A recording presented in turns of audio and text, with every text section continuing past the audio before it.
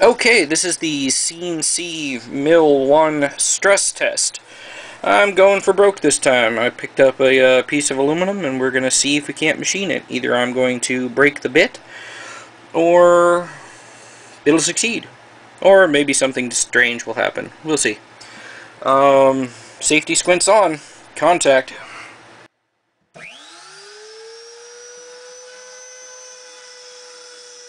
It was at this moment that he knew. He fucked up.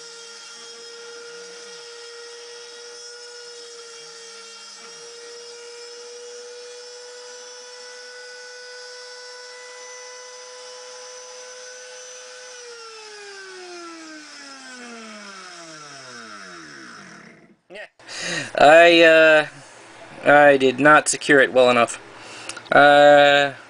Note to self, blue painter's tape is not the best way to secure this thing.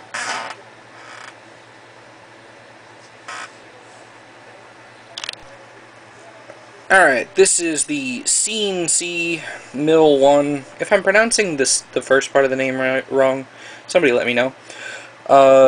Mill 1 aluminum test. This is a stress test. This is the third attempt. Last time I messed up the adhesion, so let's see how this does. And safety squints on.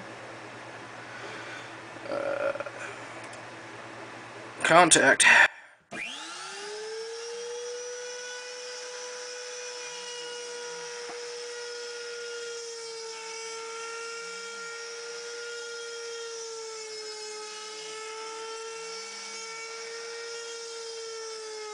No, God!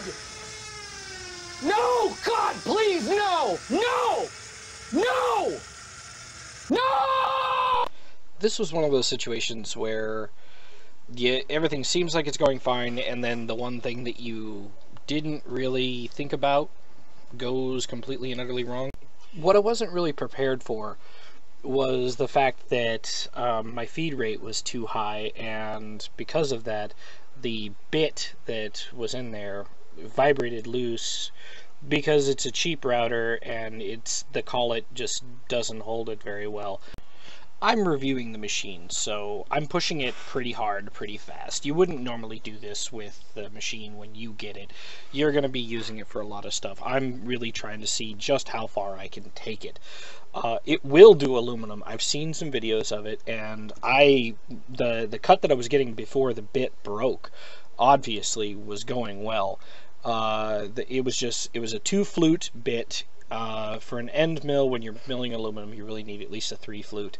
You want to be able to adjust your feed rate and your speed. If you can't adjust your speed, then you have to lower your feed rate, and if you can adjust your speed, then you can mess around with it and get better cuts. It is possible to get aluminum cuts with this machine. I just was only working with what I had, so I'm going to order some new bits, come back to it, and see what I can do. Overall, though, my impressions of the machine are it's very well built. It works great, and I can't wait to get more stuff in this machine and cutting. I can't wait to actually get a finished product from this machine. Everything that I've done is just to play with it. We'll revisit this as soon as I get more bits, that's for sure.